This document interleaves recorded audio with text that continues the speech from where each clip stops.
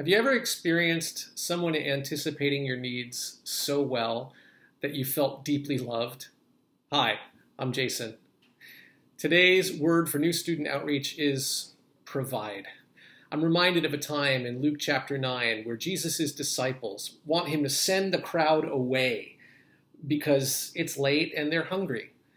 But instead, Jesus tells them, you give them something to eat.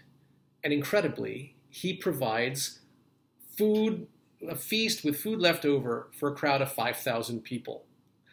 During new student outreach, we provide for new students.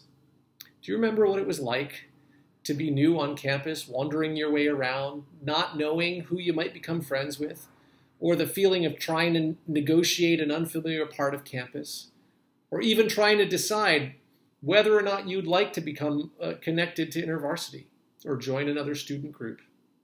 See, it's easy for us to get so caught up in the activities and relationships that we already have that we can miss out on the opportunity to provide for other students. Now, the best possible way and the most powerful phrase that we can use to provide for other students is, let's do this together. Let's do this together tells the new student, you're not alone.